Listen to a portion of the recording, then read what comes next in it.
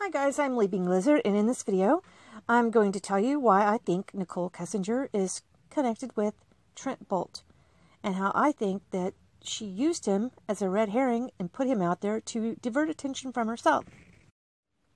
When Trent was interviewed by the FBI, he indicated that he had a friend that worked in an oil rig. Well, we all know that Nichol and her friend Jim also worked on oil rigs, so there could be a relationship that way. Okay, I'm going to read to you the letter that Trent put on a closed Facebook page when he came out that he was in a relationship with Chris. And then I'm going to tell you some of the reasons why and show you some of the reasons why that I think Nikki might have helped him write the letter.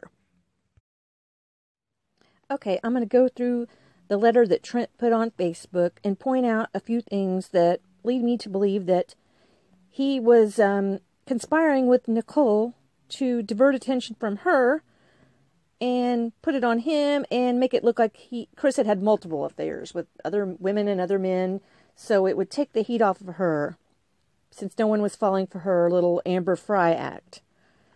And in this letter, Trent indicates that he didn't know that Chris was married either when he first met him, and for quite a while he wasn't aware. And then he goes on to say, this stupid witch hunt trying to find his, quote, mistress and all the men and women he slept with is effing ridiculous. And he used the F word. He's real fired up about that there's a witch hunt for this mistress. Why would Trent care? And then he says, the only thing we're guilty of is trusting a stranger. Why is he speaking for all these other people? How does he know there's all these other people? It's like kind of odd.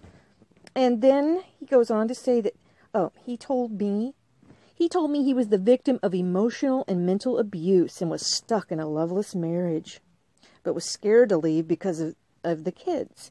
Well, in one of the interviews, I heard Nichol use that same phrase, that he was stuck. You know how she talks, stuck. And I'll play that.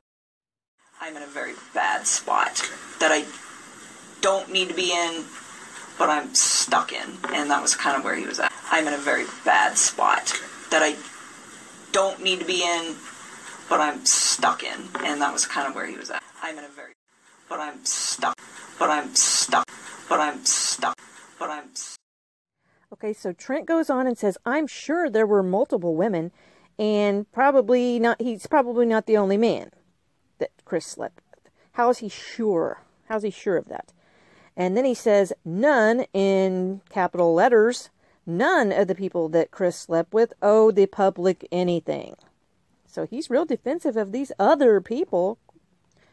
And then he says, so all of these things about hashtag mistress come forward is effing ridiculous. So the only two times he used the F word is when he's talking about the mistress. He's real defensive of her, isn't he?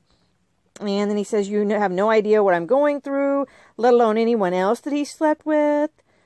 So let's focus on getting to the bottom of what happened between the people involved with the crime and only them or him.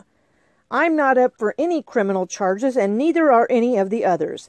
Now, how would Trent Bolte know that? How would he know any of the others that Chris slept with are up for any charges? Unless he was contacting the mistress. I really think that maybe she paid him, who knows. But I really do think that he was put out there as a diversion. He's just a big diversion. Okay, so Trent goes on and says, I'm sure.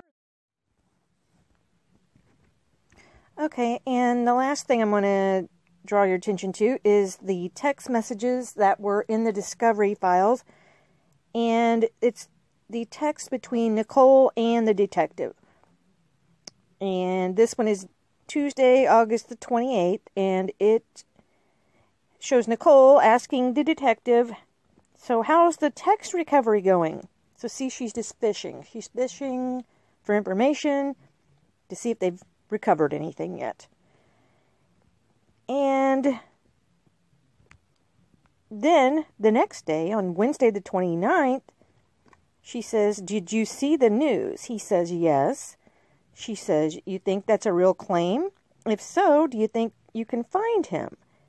He says, no idea and yes. Did he ever mention anything about that? Nichol says, not at all. I don't know if I believe this yet. But he fooled me into thinking he was a much different person. So anything is possible. So see there again, she's fishing by asking about, did you see the news? Do you think Trent's real? Do you think you can find him? Well, I think it's actually, this is when he appeared on the Ashley Banfield, I think that's who it is, where he was anonymous.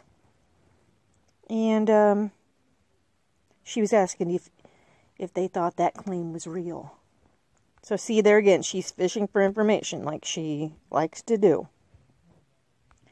And in my opinion, she worked together with Trent and her, maybe Jim, who knows? Who knows what they're doing, but I think that they're all interconnected. I really think so. Let me know what you think.